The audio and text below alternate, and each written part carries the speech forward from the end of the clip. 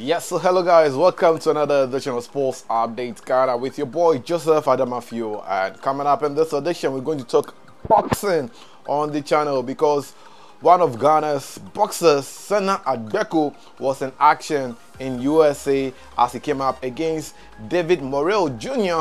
in their middleweight world title contest. Well, we'll tell you how that fight went down. Also, we're preparing for Freezy Macbones' upcoming fight against Seydou Konate, which happens exactly 7 days from now. Before we get into it, please subscribe to the channel, like, share, and don't forget to leave a comment. So let's get right into it. And Ghanaian boxer Sena Agbeko was in action against David Morrell in their WBA middleweight world title contest, and unfortunately Sena Agbeko suffered a round 2 technical knockout as David Morrell proved very tough for the Ghanaian boxer. So this was how it all went down. This was a fight that Sena Agbeko has been looking forward to. Sena Agbeko is not the junior brother of Joseph Agbeko, if you might be wondering, but probably they might be related by name. So Sena Agbeko has been looking forward to this fight, as I said, and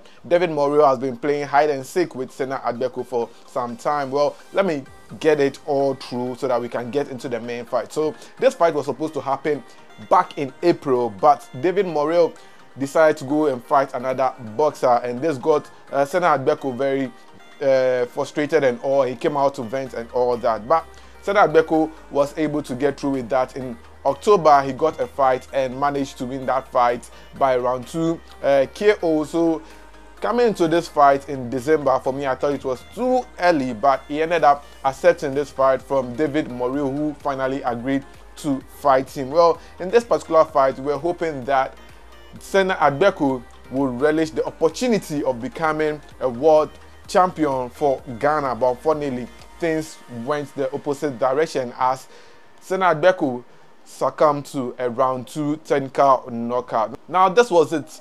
David Morrell Jr. gave Sena Agbeko a barrage of punches, which our boxer Sena Agbeko failed to respond to, and in the end the referee had to intervene and call off the fight because Sena Agbeko wasn't throwing punches to counter what David Morrell was punching back. So that was how the technical knockout came by, and the knockout was in the second round around the first minute of 43 seconds, 1 minute 43 seconds. That was how Sena Agbeko got knocked out in this particular fight. I know he will be very disappointed because he has been looking forward to this title for a long time, but David Morrell Jr. proved very tough. I don't know whether there's going to be a rematch over there because David Morrell wants to get this away so that in 2024 he focuses on something else, but it has been a bad year for Ghana boxing. I don't know if we've been able to record a world title, but no, it's been a long time we saw a Ghanaian win a world title. Isaac Dogbe got a world title shot, he couldn't get through it. Now it's Sena Agbeko.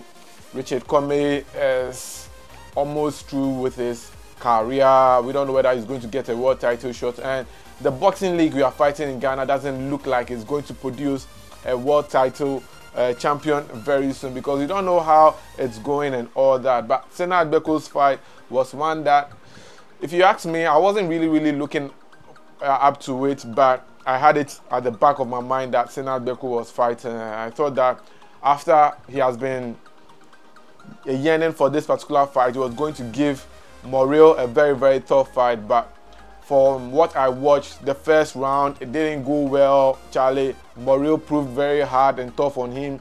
I don't know whether he wanted the fight to travel so that you could give him a knockout around the 6th or 7th round. For him to be knocked out in the second round wasn't that well for me. So that is about it on Sena Agbeko's fight. He's here to react to his defeat to David Morrell Jr. But we wish him the best of luck as he hopes to bounce back from this one and hopefully get another world title shot. Now, let's talk about Freezy Macbones. Yes, Seth Jima, as he's known originally, is set to come up against Senegalese boxer Seydou Konate in their fight on December 23rd, and it's going to be a blockbuster. Yes, this is a fight that is one of the fights that you should be looking forward to. If you are in Ghana right now watching this next week, December 23rd, you have to be at the Bukom Boxing Arena. Why? Because Freezy Macbones fought Seydou Konate in the Olympics qualifiers in Senegal, and Seydou Konate ended up winning the fight controversially as the judges gave him the victory over Freezy Macbones in that fight. And Freezy did not understand, because Freezy was coming into this bout as one of the best boxers we have over here in Ghana, and he's one of our exports to the UK. So we were expecting him to win this heavyweight contest against Seydou Konate, but unfortunately, you know how judges and scores go when you are fighting amateur qualifiers over there. You don't get to knock out your opponent. Well, they ended up giving it to the homeboy, which is Seydou Konate, and because it was his home, that was how he managed to win the fight. But Freezy Macbones said, no, I'm not going to allow that. So in order to get a fair match, well, I'm bringing you to Ghana so that we fight at the Bukom Boxing Arena in front of my home fans to see if I'm a good boxer or a bad boxer. So that is why Freezy Macbones is bringing Seydou Konate in Ghana. As at the time I'm talking, I think Seydou Konate is in Ghana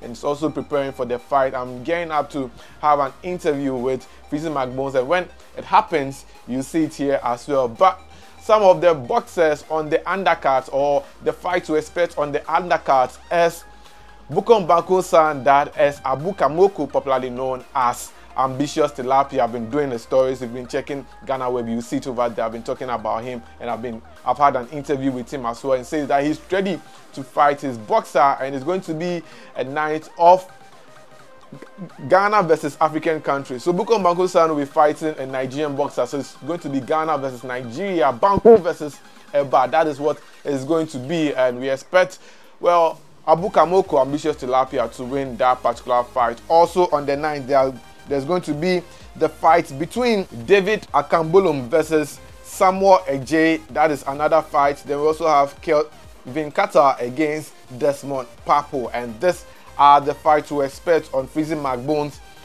fight on Saturday, December 23rd, 2023. To get the tickets, make sure you dial *203*0*1#, and you can purchase your tickets for as low as 20 cedis, and the VIP is going for 50 cedis, and the VVIP is going for 100 Ghana cedis. The tickets are very, very affordable, so I expect the Bukom Boxing Arena for the first time in a long while to be filled to its capacity, and this time Freezy Macbones, I'm sure, is going to deliver and make sure he beats Seydou Konate of Senegal. I'm told that the likes of the former president John Dramani Mahama, as well as his family, that is Mahama, who has shown so much passion for boxing, and his brother and sister, as well as their mother, are all going to be there for this particular bout. So you don't have to miss it. It's December 23rd, and I'll be there to bring you up to speed and more here on the channel. My name is Joseph Adamafio, and I have love for sports as well as boxing. I'm out.